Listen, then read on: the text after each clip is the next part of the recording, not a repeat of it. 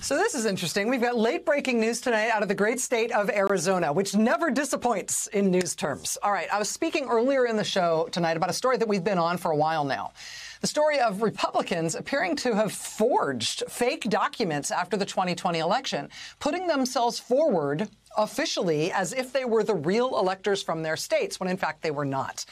In each of the 5 states that we've been able to find the documents from, in Michigan, Wisconsin, Georgia, Nevada, and Arizona, Republicans filed these fake forged documents claiming that those states had actually picked Trump electors who were casting the state's electoral college votes for Trump, when in fact the real electors from those states were Biden electors. Republicans forged these documents. They submitted them, we believe, both to Congress and to the National Archives to try to pass them off as the real deal. We've been trying to get a hold of some of these people who signed their names to these forged documents to learn more about this apparent coordinated scheme, particularly since we noticed that all of the forgeries from those 5 states appear to be very similar enough that it looks like they were part of a coordinated multi-state effort. We're still working on our part of that. But tonight, NBC's great station in Phoenix and a reporter from the Arizona Republic caught up with one of the people who signed on to this document in Arizona. His name is Jake Hoffman. He's a Republican state representative in Arizona. You can see here that's his kind of amazing signature on the forged fake elector form from Arizona. A cameraman from KPNX and an Arizona Republic reporter named Richard Ruelas caught up with Mr. Hoffman today. And this is what happened. When Bram wants to ask a real question, happy to have a conversation with him. Okay, thank you, sir. Oh, but actually, Richard Ruelas from the Republic. I had a couple things to do. That being one of yourself as elector. I'm asking you that question. One, to what authority did you find yourself as an elector?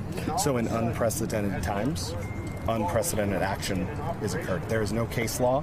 There's no precedent that exists as to whether or not an election that is currently being litigated in the courts has due standing, which is why we felt it appropriate to provide Congress and the Vice President with dueling opinions. Did you have direction from anybody in doing this?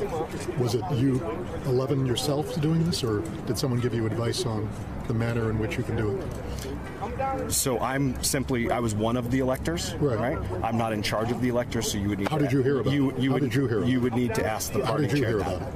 How did you hear about the plan? Were you just told to be somewhere? You would need to ask the party chair that question. Yeah, but you're the person who received the call. You showed up, right? How did you know to show up that day? So as I said, you can go ahead and ask the party chair the logistics of it.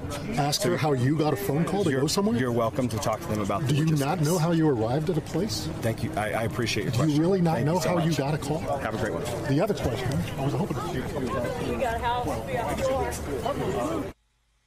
And a reporter from the Arizona Republic there, Richard Ruelas, catching up with that man who signed that forged document. Again, the camera work there from KPNX, the NBC affiliate in Phoenix. I'm supposed to call the party chair to ask her how you got a phone call to go somewhere? Do you not know how you arrived at a place? Do you really not know how you got a call?